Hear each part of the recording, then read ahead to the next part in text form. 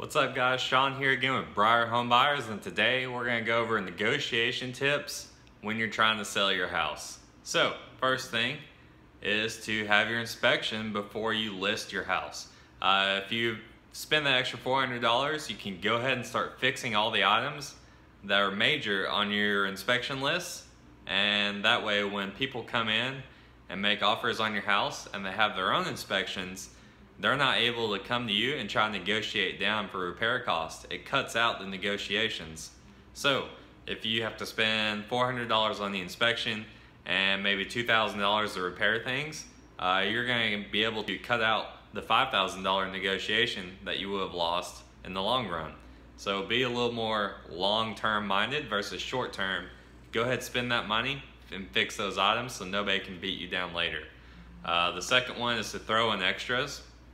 If somebody's touring your property and you have it staged, or you just have really nice furniture and they seem that they're on the fence but they really are interested in buying your house, maybe throw in some extra furniture like the living room set or the bedroom set, whatever they like the most.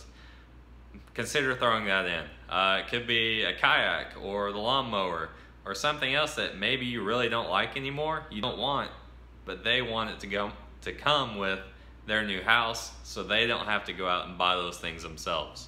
It can be a tipping point for some people, so just get creative and consider those options. Don't be emotional when you are accepting offers. Go ahead and before you list your house and before you get into the whole process of accepting offers and whatnot and being on the market for several months, go ahead and get a top number. Actually, you don't need a top number. Go ahead and get a lowest number that you would accept and don't go below that. If it's not the right time to sell your house, just be prepared that's not the right time to sell it. So if you list it for $200,000 and you won't go below 180 and you're only getting offers for 165 or nobody's offering in the range that you want, just don't sell it. You need to have multiple exit strategies. And what I mean by that is either you can hold on to it and keep it as a rental, or you can fix it up and flip it if it's in distress, or whatever else, Airbnb maybe. So have multiple exit strategies, hold on to it for a little bit longer, and maybe when the market goes up and gets a little hotter, you can sell it for a higher price then and get the price that you're really looking for.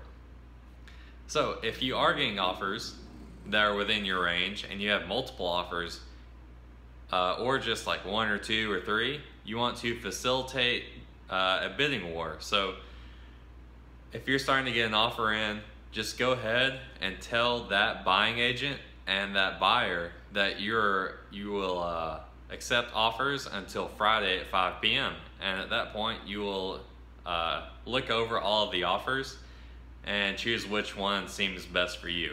That may be highest price, best terms, whatever that is. Go ahead and give them the illusion of a bidding war.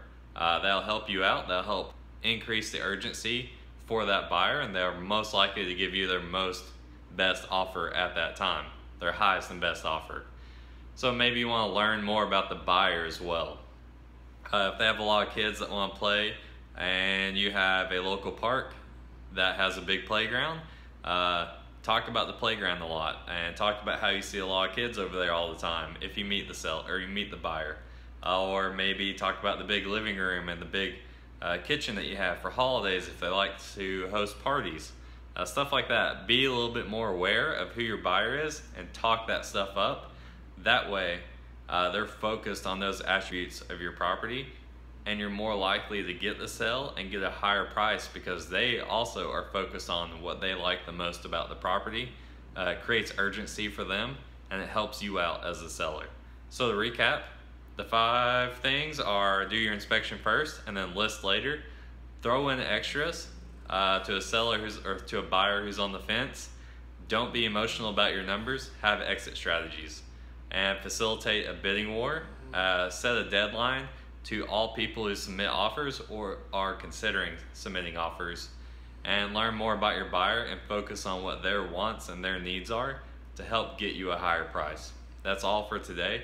If you want to learn more about what we do at Breyer Home Buyers, or if we can help you and tell you what your options are, fill out a form on the website or give us a call, and we'll happily get with you and talk to you about it. Thanks, guys.